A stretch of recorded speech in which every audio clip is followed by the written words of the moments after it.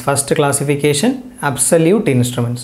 എന്ത് ഇൻസ്ട്രുമെൻസിനെയാണ് absolute instruments എന്ന് വിളിക്കാൻ നോക്കാം.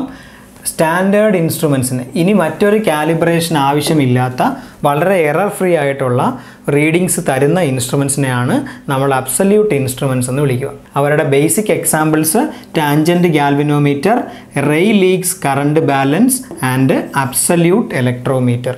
കൂടുതൽ ചോദ്യപേപ്പറുകളിലും പ്രീവിയസ് ഇയർ ക്വസ്റ്റ്യൻസിലും കേരള PSCയുടെ തൊട്ടുള്ള ഡിപ്ലോമ ലെവൽ SSC എല്ലാ ക്വസ്റ്റ്യൻ പേപ്പേഴ്സിലും കൂടുതലും കണ്ടുവരുന്ന ഓപ്ഷൻ ടാൻജൻറ്റ് ഗാൽവനോമീറ്റർ ആണ് മിക്കതിലും ഓപ്ഷനായിട്ട് കണ്ടുവരുന്നത്. പക്ഷേ റെയ്ലീഗ്സ് കറണ്ട് ബാലൻസിനെയും അബ്സല്യൂട്ട് ഇലക്ട്രോമീറ്ററിനെയും കൂടെ ഒന്ന് മനസ്സിൽ വെച്ചിരുന്നത് അഥവാ ഓപ്ഷൻ മാറി വന്നാലും അതിനകത്ത് നിന്ന് നമുക്ക് സെലക്ട് ചെയ്യാനായിട്ട് അറിഞ്ഞിരിക്കണം. Which of the following equipments are used as അല്ല which of the following is an example for absolute instruments എന്നൊക്കെ പറഞ്ഞ് ക്വസ്റ്റ്യൻ ചോദിച്ചിട്ടുണ്ട്. അപ്പോൾ ആ 3 എക്സാമ്പിൾസും പ്രോപ്പറായിട്ട് ഓർത്ത് വെച്ചിരുന്നാൽ നന്നായിരിക്കും. MI ഇൻസ്ട്രുമെൻറ്റ്സിനെ അൺപോളറൈസ്ഡ് ഇൻസ്ട്രുമെൻറ്റ്സ് എന്ന് വിളിക്കാം. Which of the following instruments are called unpolarised എന്ന് പറഞ്ഞിട്ട് ക്വസ്റ്റ്യൻ ചോദിച്ചിട്ടുണ്ട്. MI instruments are also called unpolarised എന്ന് പറഞ്ഞാൽ AC-യും DC-യും പൊളാരിറ്റീനെ ഡിപ്പെൻഡ് ചെയ്യുന്നില്ല. AC-യിലും വർക്ക് ചെയ്യും, DC-യിലും വർക്ക് ചെയ്യും. പൊളാരിറ്റീനെ കാര്യമായി ഡിപ്പെൻഡ് ചെയ്യാത്തതുകൊണ്ട് they are called unpolarised measuring instruments because they work on both AC and DC. AC-യിലും DC-യിലും work ചെയ്യുന്നതുകൊണ്ടാണ് unpolarised എന്ന് വിളിക്കുക. The scale of the equipment is non-uniform. The scale of the equipment is non-uniform. തീറ്റയും ഈ ഐയും if theta is directly proportional to I, the scale is uniform. ഈ relation നിങ്ങൾ ഇപ്പോഴല്ല കാണുന്ന control സ്പ്രിങ്ങിൻ്റെ കേസിൽ ഗ്രാവിറ്റി കൺട്രോളിൽ പറഞ്ഞത് ഓർമ്മയുണ്ടെന്ന് വിചാരിക്കുന്നു. ഗ്രാവിറ്റി കൺട്രോളിൽ current is proportional to sine theta എന്ന റിലേഷൻ എഴുതിയപ്പോൾ നമ്മൾ പറഞ്ഞായിരുന്നു it is not uniform. Second one spring കൺട്രോളിൽ കറണ്ട് ഇസ് പ്രപ്പോർഷണൽ ടു തീറ്റ എന്ന് പറഞ്ഞപ്പോൾ നമ്മൾ പറഞ്ഞായിരുന്നു ഇറ്റ് ഈസ് യൂണിഫോം. ഇവിടെയും theta is directly proportional to current അല്ല, പകരം I സ്ക്വയറാ. That means there is no uniform relationship between deflection and the input. അല്ലെങ്കിൽ നമ്മൾ കൊടുക്കുന്ന ഇൻപുട്ട് കറണ്ടും ഡിഫ്ലക്ഷൻ തമ്മിൽ യൂണിഫോം റിലേഷൻ അല്ല ഉള്ളത്. Therefore scale will be non uniform. Theta is equal to half I square by K DL by D theta. Okay, ഇനി ഇതേ റിലേഷനിൽ ഈ റിലേഷനിൽ നമുക്ക് ഈ DL ബൈ D തീറ്റയ്ക്ക് പകരം if in this relation DL by D തീറ്റയ്ക്ക് പകരം എന്തെങ്കിലും കൊടുക്കാൻ പറ്റിയാൽ DL ബൈ D തീറ്റയ്ക്ക് പകരം if we can have if DL by D theta is inversely proportional to തീറ്റ, ഇങ്ങനെ ഒരു റിലേഷൻ കൊണ്ടുവരാൻ പറ്റിയാൽ ഇവിടെ ഒരു 1 ബൈ തീറ്റയും കൂടെ വരും. നേരത്തെ അവിടെ DL ബൈ D തീറ്റ ആയിരുന്നേ, half I square by K into DL by D theta. If DL by D theta is inversely proportional to 1 by theta, അതിന് പകരം അത് എഴുതാം. Therefore ഈ തീറ്റനെ നമുക്ക് പയ്യെ ഇപ്പുറത്ത് കൊണ്ടുവരാം. ദാറ്റ് മീൻസ് തീറ്റ സ്ക്വയർ ബാക്കി ഹാഫും I സ്ക്വയർ ബൈ K ഒരു കോൺസ്റ്റൻ്റ് ആണെന്ന് വിചാരിക്കുക. Theta square is proportional to I square. K ഒരു കോൺസ്റ്റൻ്റ്, ഹാഫ് ഒരു constant. That means theta is proportional to I. Theta is proportional to I എന്ന് കേൾക്കുമ്പോൾ നമുക്കൊരു സന്തോഷമൊക്കെ വരും, കാരണം uniform relation. Theta is proportional to I. അപ്പോൾ എന്താണ് ഇതിനെ യൂണിഫോം ആക്കാനുള്ള condition? And an MI instrument can have a uniform scale when DL by D theta is inversely proportional to theta. Okay, പക്ഷേ ഇത് നടക്കുമോ? സംഗതി യൂണിഫോം ആക്കാൻ വേണ്ടി ഈ കാര്യമൊക്കെ നമ്മൾ ചെയ്തു. എന്താ പ്രശ്നമെന്ന് നോക്കാം. DL by D theta is inversely proportional to theta. DL by D തീറ്റയുടെയും തീറ്റയുടെയും graph നമുക്കൊന്ന് ചെറുതായിട്ട് പ്ലോട്ട് ചെയ്ത് നോക്കാം. ഗ്രാഫിക്കൽ റിലേഷൻ എങ്ങനെ വരും? ഇത് പ്രാക്ടിക്കലി പോസിബിൾ ആണോ, അല്ലെങ്കിൽ എന്താണ് ഇതിൻ്റെ ഒരു റേഞ്ച്, അല്ലെങ്കിൽ ഇവർ എങ്ങനെ പ്രോപ്പറായിട്ട് വർക്ക് ചെയ്യുമോ എന്ന് അറിയാൻ വേണ്ടിയിട്ട് മാത്രം നമുക്കൊരു വാല്യൂ ഇട്ട് നോക്കാം. ഈ റിലേഷൻ ഇൻവേഴ്സ്ലി പ്രപ്പോർഷണൽ എന്നുള്ള റിലേഷൻ മെയിൻറ്റെയിൻ ചെയ്യുന്ന റെക്റ്റാങ്കുലർ ഹൈപ്പർബോള വർക്ക് ആവും ബിറ്റ്വീൻ 10% ആൻഡ് 80%. 10%നും 80%നും ഇടയ്ക്ക് ആ സംഭവം പ്രോപ്പറായിട്ട് വർക്കാവും. Uniform scale can be maintained from 10% to 80%. Practically ആ വാല്യൂസിന് മാത്രമേ യൂണിഫോം സ്കെയിൽ പോസിബിൾ ആവത്തുള്ളൂ. ചുരുക്കം പറഞ്ഞാൽ ഇതിൻ്റെ ഒരു സമ്മറി ആയിട്ട് എഴുതി കഴിഞ്ഞാൽ 10%നും 80%നും ഇടയ്ക്ക് between 10% and 80% between 10% and 80%, the scale will be uniform. MI ഇൻസ്ട്രുമെൻസിൻ്റെ scale uniform ആയിരിക്കും. പക്ഷേ below 10% and above 80% the scale will be non uniform. ക്രാംപ്ഡ് scale, ഈ വാക്ക് തന്നെ ക്വസ്റ്റ്യനിൽ ഉപയോഗിച്ചിട്ടുണ്ട് നേരത്തെയുള്ള പ്രീവിയസ് ഇയർ ക്വസ്റ്റ്യൻ പേപ്പറിൽ. Below 10%-നും 80%-നും മേളിലും scale will remain non uniform, that is it will be A ക്രാംപ്ഡ് scale. അപ്പോൾ എല്ലായിടത്തും ഒരേ ആക്യുറസി നിലനിർത്താൻ MI ഇൻസ്ട്രുമെൻസിന് പറ്റത്തില്ല. അപ്പോൾ അതുകൊണ്ടാണ് പൊതുവിൽ ഈ പുള്ളിക്കാരന് നോൺ യൂണിഫോം ആണ് സ്കെയിൽ എന്ന് പറഞ്ഞത്. Through out the scale uniform അല്ല. 10 to 80% വരെ ഓക്കെയാണ്, പക്ഷേ ഹയർ റീഡിങ്സിലും ഓക്കെ അല്ല, ലോവർ റീഡിങ്സിലും ഓക്കെ അല്ല.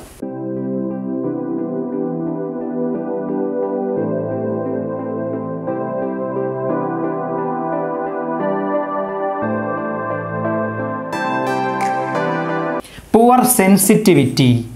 ചുമ്മാ പുവർ സെൻസിറ്റിവിറ്റി എന്നുള്ളൊരു പേര് നാളും എഴുതിയിട്ട് കാര്യമില്ല. പുവർ സെൻസിറ്റിവിറ്റിയുടെ കൂടെ അങ്ങോട്ട് ഇനി നമ്മൾ ചേർത്ത് വായിക്കേണ്ട കാര്യം, പുവർ സെൻസിറ്റിവിറ്റി ഉണ്ടാവാനുള്ള കാരണക്കാരിൽ ഒന്ന്, it has A law torque to wait ratio. MI instruments have comparatively low torque to weight ratio. Moving സിസ്റ്റത്തിൻ്റെ വെയ്റ്റിൻ്റെ കാര്യമാണ് പറയുന്നത്. മൂവിങ് സിസ്റ്റത്തിൻ്റെ ടോർക്ക് ടു വെയിറ്റ് റേഷ്യോ കുറവായിരിക്കും.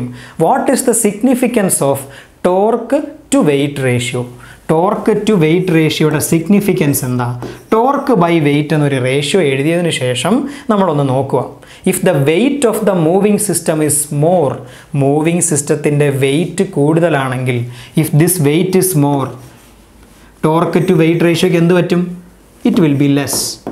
അപ്പം ടോർക്ക് ടു വെയിറ്റ് റേഷ്യോ കുറവാണെന്ന് പറഞ്ഞാൽ വെയിറ്റ് ഇസ് മോർ. വെയിറ്റ് കൂടുതലാണെങ്കിൽ പ്രശ്നങ്ങൾ നമ്മുടെ മനസ്സിൽ തന്നെ കിടപ്പുണ്ട്. മൂവ് ചെയ്യാൻ പാട്. Frictional errors will creep in. Frictional errors വരാം. ഫ്രിക്ഷണൽ എറേഴ്സ്, ഇവർ മൂവ് ചെയ്യാനുള്ള ബുദ്ധിമുട്ട്, അതെല്ലാം ഇനർഷ്യ, ഈ കാര്യങ്ങളെല്ലാം അതിൻ്റെ കൂടെ തന്നെ റിലേറ്റഡ് ആയി വരുന്നതാണ്. പുവർ സെൻസിറ്റിവിറ്റി, ഒരു ചെറിയ ടോർക്ക് കൊണ്ടൊന്നും പുള്ളി അനങ്ങത്തില്ല. ടോർക്ക് ടു വെയിറ്റ് റേഷ്യോ കൂടുതലാണെന്ന് പറഞ്ഞാൽ വെയിറ്റ് കൂടുതലും ടോർക്ക് കുറവുമായിരിക്കും. അപ്പം ചെറിയ ടോർക്ക് കൊണ്ടൊന്നും പുള്ളിക്കാരൻ അനങ്ങത്തില്ല. ചെറിയ ടോർക്ക് കൊണ്ട് അനങ്ങിയില്ലെങ്കിൽ that means sensitivity is poor. Sensitivity better അല്ല എന്ന അർത്ഥം. ചെറിയ ഇൻപുട്ടുകളെ പോലും ഡിഫ്ലക്ഷൻ രൂപത്തിൽ കാണിക്കുന്ന ആൾക്കാരാണ് better sensitive elements. Torque to wait ratio കുറഞ്ഞാൽ sensitivity will be poor. Sensitivity poor ആവാനുള്ള റീസണും കൂടെ നമ്മൾ പറഞ്ഞിട്ടുണ്ട്. Errors in moving iron instruments. Moving iron instruments നമ്മൾ നേരത്തെ ഡിസഡ്വാൻറ്റേജ് പറഞ്ഞപ്പോൾ 2-3 എറേഴ്സിനെ മെൻഷൻ ചെയ്തിരുന്നു. എറേഴ്സിനെ പറ്റിയും കൂടെ ഒന്ന് വിശദമായിട്ട് പഠിച്ചാൽ നല്ലതാണ്. മൂവിങ് അയൺ ഇൻസ്ട്രുമെൻറ്റ്സിൻ്റെ ഈ ഓരോ ടോപ്പിക്കിൽ നിന്നും ഇൻസ്ട്രുമെൻറ്റ്സിനകത്ത്, MI ആണെങ്കിൽ MIക്കകത്ത് നമ്മൾ പറയുന്ന കാര്യങ്ങൾ, MC ആണെങ്കിൽ MCക്കകത്ത് പറയുന്ന കാര്യങ്ങൾ, ഓരോ ടോപ്പിക്കിനും ഇമ്പോർട്ടൻസ് ഉണ്ട്. എല്ലാ ടോപ്പിക്കും വിശദമായിട്ട് തന്നെ പഠിച്ചിരിക്കുന്നതാണ് നല്ലത്. വോൾട്ട് മീറ്ററിൻ്റെ the volt meter shown in the circuit. എത്ര വോൾട്ടാണ് ആ വോൾട്ട് മീറ്റർ റീഡ് ചെയ്യുമെന്നാണ് ചോദിച്ചിരിക്കുന്നത്. ഇതും വോൾട്ട് മീറ്റർ എന്നൊക്കെ പറഞ്ഞിട്ടുണ്ടെങ്കിലും ബേസിക്കലി നെറ്റ്വർക്ക് അനാലിസിസ് വെച്ച് തന്നെ ചെയ്യാൻ പറ്റുന്ന ഒരു ചെറിയ ക്വസ്റ്റ്യനാണ്. സപ്ലൈ വോൾട്ടേജ് 24 ആണ്. ഇവിടുന്ന് വരുന്ന കറണ്ടായി. ഇത് ഒറ്റ സർക്യൂട്ടാണ്. Current will be same in both the cases. Volt മീറ്ററിൻ്റെ resistance, the resistance of volt meter will be very high. വേണമെങ്കിൽ ഇൻഫിനിറ്റി എന്ന് പറയാം. നമുക്ക്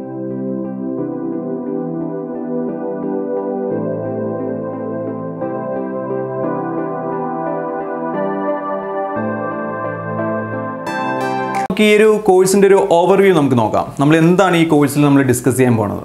അപ്പോൾ നമ്മൾ ഫസ്റ്റ് എന്തായാലും ഒരു ഇൻട്രൊഡക്ഷൻ എന്തായാലും നമുക്ക് ഈ കോഴ്സിനെ പറ്റിയിട്ട് വേണം. അപ്പോൾ അതിനകത്ത് ജസ്റ്റ് ഒരു ബാക്ക്ഗ്രൗണ്ട് കാര്യങ്ങൾ ഞാൻ ഇതിനകത്ത് പറയാൻ പോകുന്നത്. പ്രത്യേകിച്ച് ഇന്ത്യൻ ഇലക്ട്രിസിറ്റി റൂൾസിനെ പറ്റിയിട്ട്, അതുപോലെ തന്നെ IS കോഡ്സിനെ പറ്റിയിട്ട്.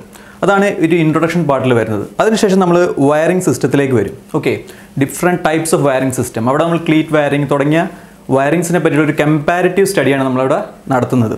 അതിനുശേഷം നമ്മൾ ഡിസ്കസ് ചെയ്യാൻ പോകുന്നത് വയറിംഗ് മെറ്റീരിയൽസ് ആൻഡ് ആക്സസറീസ്. അപ്പം ഏതൊക്കെ മെറ്റീരിയൽസ് ആണ് നമ്മൾ കൂടുതലും യൂസ് ചെയ്യുന്നത്, അല്ലെ ഏതൊക്കെ സ്റ്റാൻഡേർഡിൻ്റെയാണ് നമ്മൾ യൂസ് ചെയ്യേണ്ടത് തുടങ്ങിയ കാര്യങ്ങളെല്ലാം നമ്മൾ ഈ ഒരു മൊഡ്യൂളിൽ അല്ലെങ്കിൽ ഈ ഒരു ചാപ്റ്ററിൽ നമ്മൾ ഡിസ്കസ് ചെയ്യുന്നതാണ്. അതിനുശേഷം ഡൊമസ്റ്റിക് ഇൻസ്റ്റലേഷൻ. ഏറ്റവും അവസാനമായിട്ട് വന്ന ഇലക്ട്രിസിറ്റി ആക്ട് എന്ന് പറയുന്നത് 2003 അല്ലേ? നമുക്കറിയാം ലോകകപ്പൊക്കെ നമ്മൾ തോറ്റ ഒരു വർഷമാണ് 2003. അപ്പം ആ ഒരു ഇയർ നിങ്ങൾ ഓർത്തിരിക്കണം. ബാക്കി ഒരു ഇയർ ഓർത്തിരുന്നെങ്കിലും ഈ ഒരു ഇന്ത്യൻ ഇലക്ട്രിസിറ്റി ആക്ട് 2003 അത് ഓർത്തിരിക്കണം. കാരണം 1956 ഇതിനു മുമ്പ് ചോദിച്ചിട്ടുള്ള ഒരു ക്വസ്റ്റ്യൻ ആണ്. ഓക്കെ, അപ്പം നമുക്ക് അറിയാം, മീൻസ് നമുക്ക് ഒരിക്കലും പ്രതീക്ഷിക്കാൻ പറ്റില്ല എവിടെ നിന്നാണ് ചോദ്യം വരുന്നത്. അപ്പം നമ്മൾ ഈ ഒരു ഇയർ എന്തായാലും ഓർത്തിരിക്കുക, 2003. കാരണം ഞാൻ ഓൾറെഡി പറഞ്ഞല്ലോ, അത് ഓർത്തിരിക്കുക. നമ്മൾ വേൾഡ് കപ്പ് തോറ്റ ഒരു വർഷമാണ് 2003 എന്ന് പറയുന്നത്. അപ്പോൾ അതാണ് ഏറ്റവും അവസാനമായിട്ട് വന്ന ഇന്ത്യൻ ഇലക്ട്രിസിറ്റി ആക്ട്. ഇത് വന്നപ്പോൾ ബാക്കിയുള്ള എല്ലാ ആക്ടിനെ ആക്ച്വലി എന്ത് ചെയ്തത്, അത് റീപ്ലേസ് ചെയ്തിട്ടാണ് ഈ ഒരു ആക്ട് വരുന്നത്. എന്താണ് 44A നോക്കുക. Okay, intimation of accident. Actually ഒരു മുന്നറിയിപ്പ് കൊടുക്കുക എന്നുള്ളൊരു രീതിയാണ് എന്ത് 44A എന്ന് പറയുന്നത്. ഇത് ആക്ച്വലി അമെൻമെൻറ്റ് ചെയ്തതാണ്, അതുകൊണ്ടാണ് ഈ 44A എന്ന് വരുന്നത്. നമുക്ക് ഇനി അങ്ങോട്ടുള്ള റൂൾസിലൊക്കെ A കാണാമെന്ന് ഉദ്ദേശിക്കുന്നത് ആക്ച്വലി അത് അമെൻമെൻറ്റ് ചെയ്തെന്നുള്ള അല്ലെങ്കിൽ അപ്ഡേറ്റ് ചെയ്യുന്നുള്ള ഒരു മീനിങ് മാത്രമേ ഉള്ളൂ. ഓക്കെ, ഇവിടെ നിങ്ങൾക്ക് വേണമെങ്കിൽ ജസ്റ്റ് ഒന്ന് കണക്ട് ചെയ്ത് വെക്കാം. എന്താണ് ഇവിടുത്തെ എയും ഇവിടുത്തെ എയും ആക്സിഡൻറ്റിൻ്റെ എയും. ഓക്കെ, അതുകൊണ്ട് നിങ്ങൾക്ക് മേ ബി ഒരു കണക്ഷൻ കിട്ടുകയാണെങ്കിൽ അങ്ങനെ നമുക്ക് എന്ത് ചെയ്യാൻ പറ്റും, അത് ഓർത്ത് വയ്ക്കാൻ പറ്റും. ഓക്കെ, നെക്സ്റ്റ് നോക്കാം നമുക്ക്. ഇതാണ് 54 പറയുന്നത്. ഇപ്പോൾ 55 ആക്ച്വലി എന്താ പറയുന്നത്, അത് ഫ്രീക്വൻസിയാണ് അല്ലേ? Declared frequency of supply to consumer. Actually എത്രയാണ് ഇതിൻ്റെ വാല്യൂ? ഇതിൻ്റെ വാല്യൂ എന്ന് പറഞ്ഞാൽ ±3% ആണ് പറയുന്നത്. പക്ഷേ നിങ്ങൾ പവർ സിസ്റ്റത്തിലൊക്കെ പഠിച്ചിട്ടുള്ള ഒരു വാല്യൂ എന്ന് പറഞ്ഞാൽ ±1% ഉണ്ട്. ഓക്കെ, അപ്പോൾ അതും ഒന്ന് നോട്ട് ചെയ്തോളാം, ±1%. ബട്ട് ഇങ്ങനെ ചോദിക്കുകയാണെങ്കിൽ എന്താണ് ആൻസർ ±3% ആണ്. അപ്പോൾ ഇത് ഓർത്തിരിക്കാനാണ് ഞാൻ പറഞ്ഞ ഒരു പോയിന്റ്. ആക്ച്വലി ±50 അല്ല ±3% എന്ന് പറഞ്ഞാൽ ആക്ച്വലി എത്രയാണ്, 50ൻ്റെ എത്ര ശതമാനമാണ് നമ്മൾ നോക്കിക്കഴിഞ്ഞാൽ നമുക്ക് കിട്ടും, ഇറ്റ്സ് 51.5 അല്ലേ? +3% ആണെങ്കിൽ അത് 51.5 ആണ്. ഈ ഒരു വാല്യൂ നിങ്ങൾക്ക് ഓർമ്മയുണ്ടെങ്കിൽ ഇത് ഓർത്തിരിക്കാനൊന്നുമില്ല, ജസ്റ്റ് എന്താണ് 1.5 കൂട്ടുക, അതാണല്ലോ 3%. ഇത് 50, അപ്പോൾ എന്ത് ചെയ്യുക, അതിൻ്റെ പകുതി 1.5 കൂട്ടുക. അതുപോലെ 1.5 കുറച്ച് കഴിഞ്ഞാൽ നമുക്ക് 48.5 കിട്ടും അല്ലേ? പക്ഷേ നിങ്ങൾ ഇത് ഓർത്തിരിക്കുക, +3% ഓർത്തിരിക്കുക, 51.5. കാര്യം ഇതിൻ്റെ ഈ 5ഉം ഈ ലാസ്റ്റ് 5ഉം ആണ് ആക്ച്വലി എന്തെന്ന് പറയുന്നത്, ഫ്രീക്വൻസിയുടെ ആ ഒരു റൂളിനെ പറ്റി പറയുന്നത് അല്ലേ? എന്താണ് declared frequency of supply to consumer എന്ന് പറയുന്നത്. അപ്പോൾ ആ 55 നിങ്ങൾക്ക് ഇതാണെന്ന് കിട്ടിക്കഴിഞ്ഞാൽ നിങ്ങൾക്കറിയാം ഇതിന് തൊട്ട് മുമ്പ് ആക്ച്വലി ആരായിരിക്കും, വോൾട്ടേജിൻ്റെ കാര്യമായിരിക്കും പറഞ്ഞേക്കുന്നത്. അപ്പോൾ 54 നിങ്ങൾക്ക് വോൾട്ടേജിൽ നിന്നും കിട്ടും. ഓക്കെ, ഇതെല്ലാം ആക്ച്വലി നമുക്കൊരു ഏകദേശം ഈ അത്യാവശ്യം നമ്മൾ പഠിക്കുന്ന റൂൾസ് എങ്കിലും നമ്മൾ കണക്ട് ചെയ്ത് വെക്കുക. 56 ceiling of metres and cut out.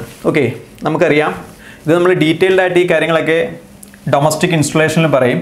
നമ്മുടെ ഫസ്റ്റ് സപ്ലൈ വന്ന് കയറുന്നത് എങ്ങോട്ടാണ്, ഫസ്റ്റ് നമ്മുടെ KSEB നിന്ന് തരുന്ന ഫേസ് ന്യൂട്രൽ വന്ന് കയറുന്നത് എനർജി മീറ്ററിലേക്കാണ്. ഓക്കെ, എനർജി മീറ്ററിന് അതിനുശേഷം ആക്ച്വലി എന്ത് ചെയ്യും, ഫേസ് എന്ത് ചെയ്യും, ഒരു കട്ടൗട്ടിലേക്ക് ഒരു ഫ്യൂസിലേക്ക് പോകും. ഓക്കെ, ഫേസ് ഒരു ഫ്യൂസിലേക്ക് പോകും, ന്യൂട്രൽ പിന്നെ എന്ത് ന്യൂട്രൽ ലിങ്കിലേക്ക് നമുക്ക് കണക്ട് ചെയ്യാൻ പറ്റും.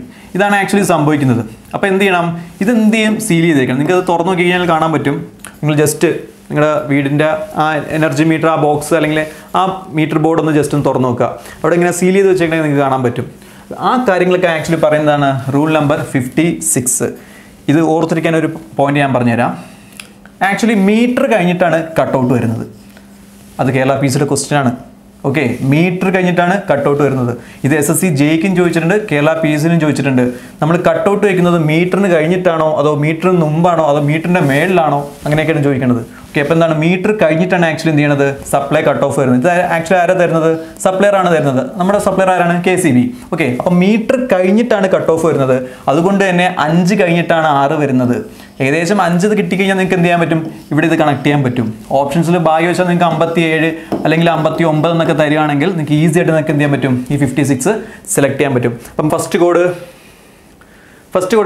3043. Okay, IS 3043. ഇതാണ് code four practice for earthing എന്ന് പറയുന്നത്. ഇത് കേരള PSCന് ചോദിച്ചത്, അതുപോലെ തന്നെ SSC ജെയ്ക്കും ചോദിച്ച ക്വസ്റ്റ്യൻ ആണ്.